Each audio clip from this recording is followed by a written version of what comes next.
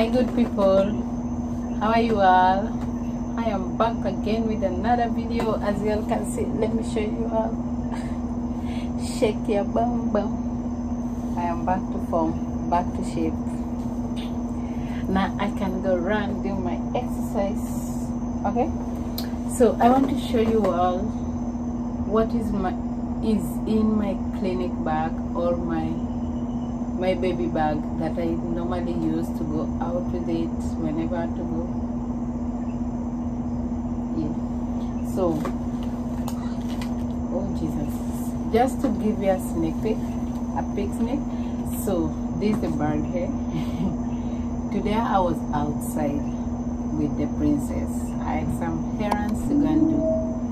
But again, I used some of the clothes. Of course, she messed up the one she had, so I had to use. So right now, before I go to sleep, for me not to forget, I have to restock back the bag. Okay? But before that, let me show you what is inside. I have wipes. I have mittens. The reason as to I normally put on the mittens on her is because she keeps on scratching her face and pulling her hair. She don't hold the hair tight like she and scratching. Like right now, if you see her face, she have some marks. Not me pulling her face, scratching her face, because I don't have nails, long nails. I don't make sure I have a good number of pampers. 1, 2, 3, 4, 5, 6. But I'm gonna add in one more because I use about 2 today. So I don't make sure I have pampers in. And of course I don't make sure I have a vest, like 2 or 3 vests, socks, hat, because you never know. I have this one. Whenever you want to bap her, you put it here, you put her, then you bap her so she don't mess up the clothes.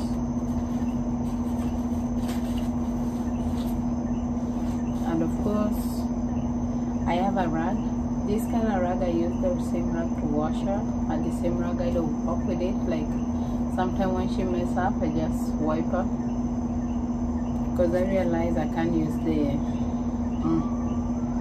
and these ones are clothes that I had, but still I have to take. And I normally have a bib, so I'm going to add on another bib, extra bib, because she's a spitty baby. She spits a lot. And sometimes when I'm feeding her, because I introduce bottle. I mean, she get the breast milk, but I feed her through the bottle, so she get the milk through the bottle. So I'm gonna show you all.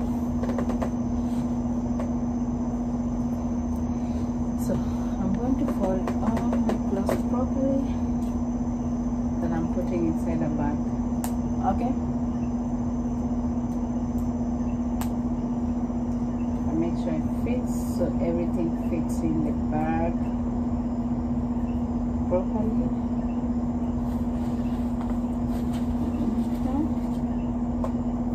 Watch this.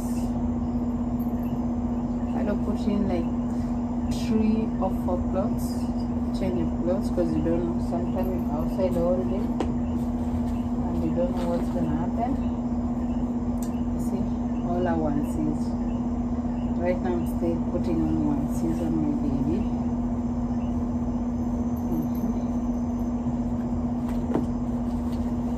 Onesies. And I have the longer onesie.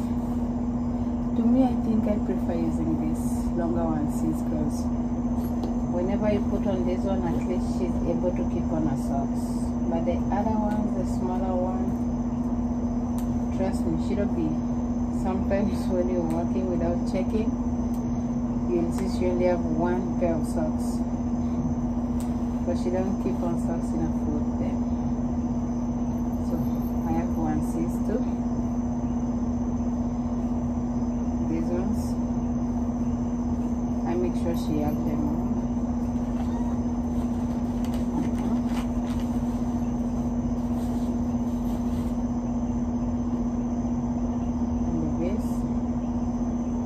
She have a vest. Somebody What's that? Oh, I think it boiled already. When you see that thing making, you see? You baste them. And then now I have a socks. Others have like 2 pairs of socks. Go for it, babe. The gas, we're wasting gas. And then I have like 2 hats. Sometimes you have a hat and they fall off. And then I have this. I guess I told you what I don't use with it. And I have the bib. And I have this thing to wipe her off. I realized the wipes, they have some chemicals, so whenever you use the wipe to wipe a face, because trust me, some babies are too sensitive. The pampers, I have this, my wipes, I have a changing powder,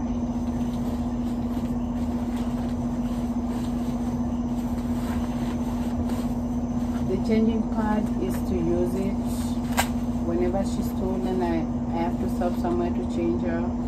I put this one, change her.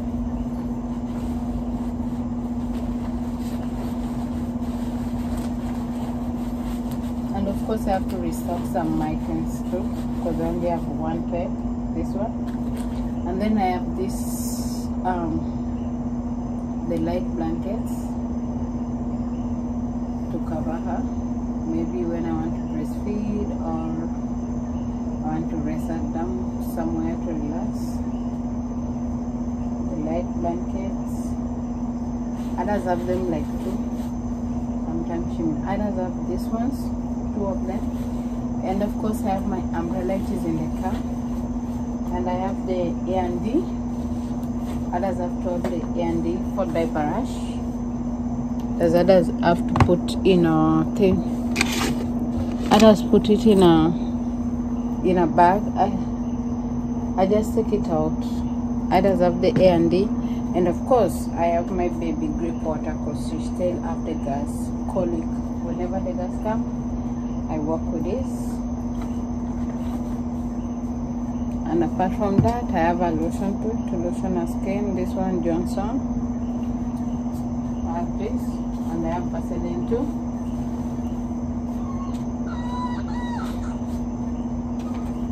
So yes, that's all. The umbrella is in the vehicle. The A&D is by my fiancé mother bedroom. So, and that's all my bag is. You see everything fit properly and neat. Yeah, others have Vaseline too, just in case I don't have the A&D. I don't use the Vaseline, but I prefer to use the A&D because that one is more, how you call it, medical. And that's all, guys. And the next thing I wanted to show you all is, for those women who don't like to breastfeed, they don't like babies in their breast. If you don't want to see a child sucking your breast, okay, this one is called, as you can see, I don't know if you can see, double electric breast pump. Okay, I have 2. I have one that is open already that I'm using, and I have this one I'm not using. That's called Blessing. Okay, so this one is an electro. Both of them that I have is electro.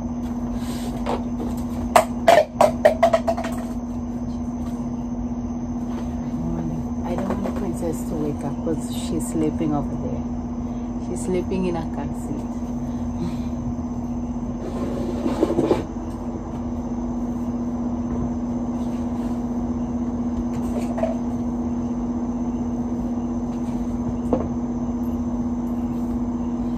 Princess is sleeping.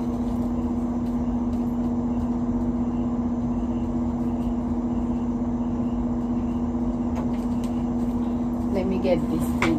It just fall off.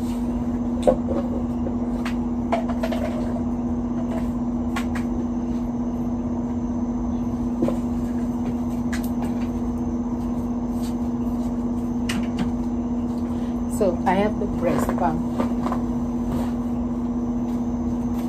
It's an electrical, okay?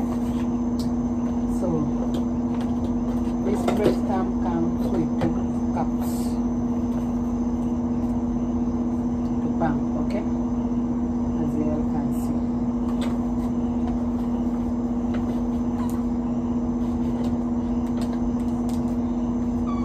These ones are the top covers. You can feed the baby with this bottle, and at the same time you can use them to pump your milk. But right now I want to show you how mothers connect them. So I have these 2 cups, and I have the pump. You see this one here, this one. Whenever you're cleaning, you only clean these ones. And clean this. So this one is like, this one is the number 1 pump. And whenever you're washing it, you take off everything. So this one goes in here. This one goes in here. Right here. And this one goes in here. Okay? Then you close it with this bottom here. That's number 1 pump. Applies the same way to number 2. Okay?